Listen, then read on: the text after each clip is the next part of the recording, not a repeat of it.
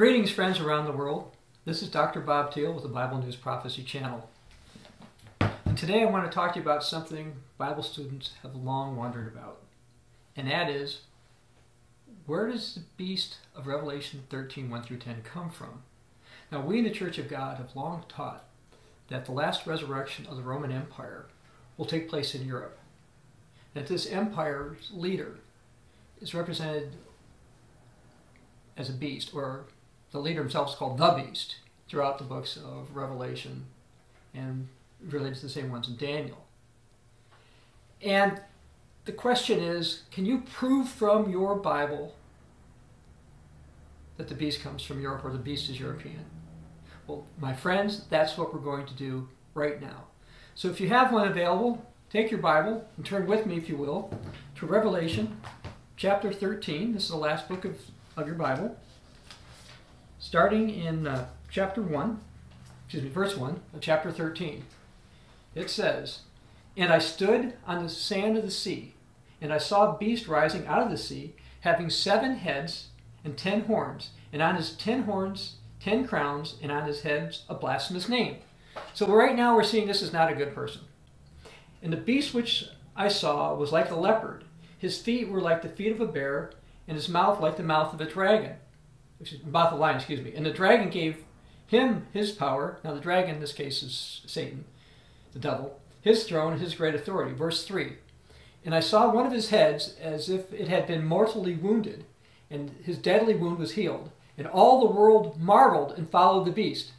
So this is something that's going to people are going to be astonished by. "So they worshiped the dragon, which gave authority to the beast, and they worshiped the beast, saying, 'Who is like the beast? Who is able to make war with him?' And he was given the mouth, speaking great things and blasphemies, and he was given great authority to continue for 42 months. Then he opened his mouth in blasphemy against God, to blaspheme his name, his tabernacle, and those who dwell in heaven. It was granted to him to make war with the saints and to overcome them." This is not good. "And authority was given to him over every tribe, tongue, and nation."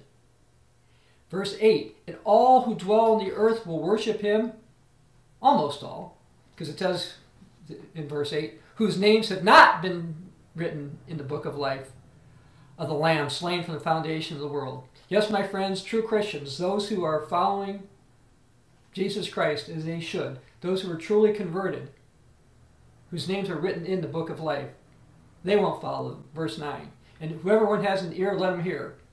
Verse 10, "He who leads into captivity shall go into captivity. He who kills with the sword must be killed with the sword. Here is the patience and faith of the saints." So this is going to be a very difficult time, not only for Christians, but for others as well.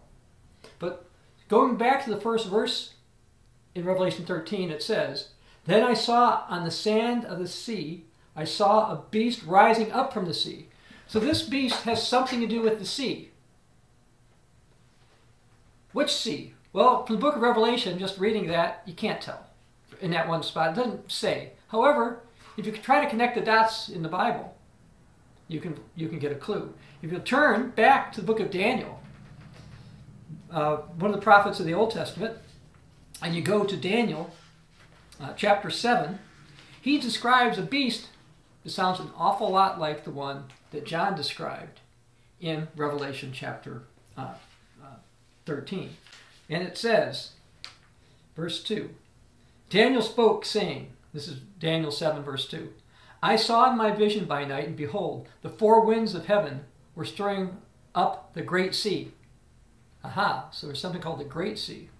"And 4 beasts came from each other, from the sea, each different from the other. First was like a lion, had eagle's wings. And I watched till the wings were plucked off, and it was lifted from the earth, and it made stand on 2 feet like a man, and a man's heart was given to it." Verse 5, "Then I saw another beast, second like a bear. It was raised up on one side, had 3 ribs in its mouth between its teeth, and they said to it thus, 'Arise and devour much less.' Verse 6, "Then I looked, and there was another, like a leopard, which had on its back 4 wings like a bird, and the beast was given 4 heads, and dominion was given to it.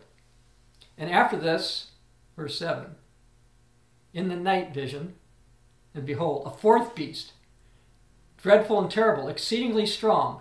It had huge teeth. It was devouring, breaking in pieces, trampling with residues of its feet. It was different from all the beasts, and it had 10 horns."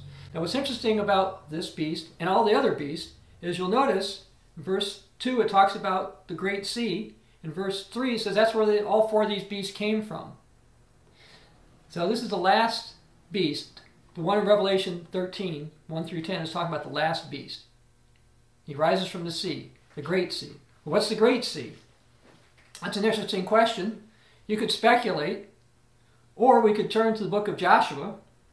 I will notice in Joshua chapter 9, verse 1, it says, "And it came to pass, when all the kings who were on this side of the Jordan in the hills and in the lowland, in all the coast of the great sea toward Lebanon, and the Hittite and Amorite, and the Pezerite and the Hivite and the Jebusite all heard about it." So we find that during the time of the children of Israel, there was a great sea. As it turns out, here's a map of the Roman Empire 117, and this is where Lebanon would be. And right here we have Israel. Well, the only great sea anywhere near Israel, at least a great sea, is the Mediterranean Sea. Now there are other references or passages that we're not going to turn to, but if you want to read Joshua chapter 23 verse 4 or Ezekiel 47:13 through 16, it also tells you about the Great Sea, and you can tell it's the sea that borders Israel here. So we see this Great Sea. Well, one of the reasons I pulled this map out, and you want to look at this map, is that this region here, the region around the white region, was the old Roman Empire. The Roman Empire covered the entire Mediterranean Sea. Now you might say, okay, fine. Well, right now we have Europe on the north and we have Islamic countries on the south, so it could be either. Well, that's one way to look at it. However, if we go back to the book of Daniel, this time, however, we're going to go to the book of Daniel, chapter 11. And we learn something very interesting happens in Daniel chapter 11. In Daniel chapter 11, they're talking about a couple of different leaders. And one of these particular leaders, Daniel chapter 11, verse 40, is called the king of the north. And we're going to learn about him for just a moment. Something happens. Verse 40, Daniel chapter 11. At that time of the end, so it's end time prophecy obviously, the king of the south shall attack him. Who's the him? We'll find out right here. "And the king of the north shall come against him like a whirlwind, with chariots, horsemen, and many ships, and he shall enter into the countries, overwhelm them, and pass through. He will also enter the glorious land," so he's going in the land of ancient Israel, "and many countries will be overthrown. He shall stretch," verse 42, he's going to stretch out his hands against the countries, and the land of Egypt shall not escape. So we've got a king who comes from the north, and this king from the north is going to take over these lands in the south. Only possible place is from Europe. Now, some have suggested that Russia could be this beast. Russia doesn't border the Mediterranean Sea. In the end time prophecies, the power that's going to control the Mediterranean Sea is going to be Europe. Now, there's one other place to take a look at. If you turn to your Bibles, we'll go back to the book of Revelation, but instead of going to Revelation chapter 13, we're going to go a couple of chapters by. And we're just going to read a few passages here in chapter 17. In verse 3, I'm cut in the middle of this, "And I," that's the Apostle John, "saw a woman sitting on a scarlet beast, which was full of the names of blasphemy, having 7 heads and 10 horns." Now, we're going to go down to verse 9. It says, "Here is wisdom. Here's the mind which is wisdom. The 7 heads are 7 mountains on which the woman sits." According to Protestant scholars, Catholic scholars, Eastern Orthodox scholars, and Church of God scholars, what this is referring to is the city of Rome. Now you say, how do we know it's the city? Well, if you go to verse 18 of Revelation 17, it says, "And the woman whom you saw is the great city, which reigns over the kings of the earth." Now we already saw that this woman, in verse 13, sits on a beast. So there's an arrangement between the beast, for a while at least, and this woman. And it's a great city. Throughout history, one of the greatest European cities has always been Rome.